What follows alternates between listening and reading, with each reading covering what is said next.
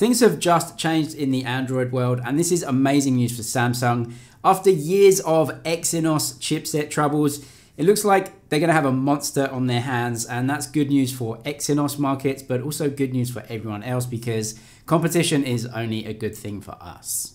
So in yesterday's news, we briefly discussed the new chipset designs from ARM, and these are the things that chipset makers use in flagship phones. So Exynos, Snapdragon chipsets all use ARM designs, and we got the new design information yesterday. So we have new CPU and GPU architecture from ARM, the yearly upgrades that don't offer us anything extraordinary. They're just iterative yearly upgrades, slightly more powerful, slightly more energy efficient. So we now have the Cortex A78 CPU and the Mali G78 GPU. These aren't massive groundbreaking upgrades overall, and actually ARM's stock CPU cores aren't anywhere near the most powerful. They're actually designed to be quite powerful, but really just quite cost effective too, because the Android world has so many different uses, and one of the main focuses is just on keeping the price down. But then we got the really big news, and this is different. A new design from ARM called the X1 core, and ARM has thrown the rulebook out the window. They have designed a very big, very powerful, very expensive core, what they call the X1. So as we know, over the last few years, Samsung has invested heavily in its Mongoose or M custom cores, and this was an attempt to go head to head with the Snapdragon and also Apple's custom designed cores.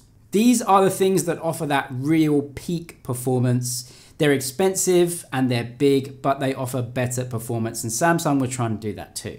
To cut a long story short though, that didn't happen. Samsung failed. Their custom cores just were not as good as the competition. They got too hot and so throttled early, and also just gave worse battery life as well. They did not compete with the custom cores that Snapdragon has or that Apple has. So Samsung have sacked the custom core team. They no longer have a custom core. Enter ARM's X1 high performance core.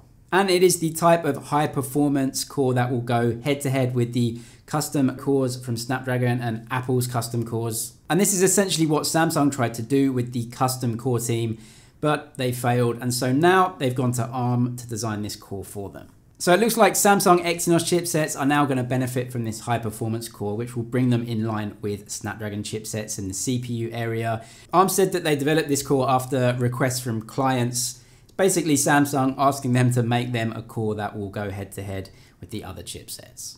But Samsung aren't done there though. The CPU is only one part. There is a GPU as well, and actually ARM's GPUs aren't really the best. The Adreno GPUs on Snapdragon chipsets outperform them, so what is Samsung going to do here? As we've discussed before, Samsung is teaming up with AMD to provide GPUs for their chipsets. And we have that previously released benchmark of an AMD chipset that shows the GPU outperforming Snapdragon 865 GPUs by a pretty big margin in a couple of different tests. The biggest margin in one of the tests, the AMD GPU outperformed the Snapdragon GPU by 3 times, which is just massive, and it's really exciting for the future of Samsung's chipsets. There are many other factors to consider though before it gets to the final version software as well, but it looks like now the GPU has been sorted out from Samsung, and because of ARM and them ditching the Mongoose cores, the CPU has been sorted out as well. That is all your tech news for today though. Thank you for watching. Subscribe if you liked it, and I'll see you in the next one.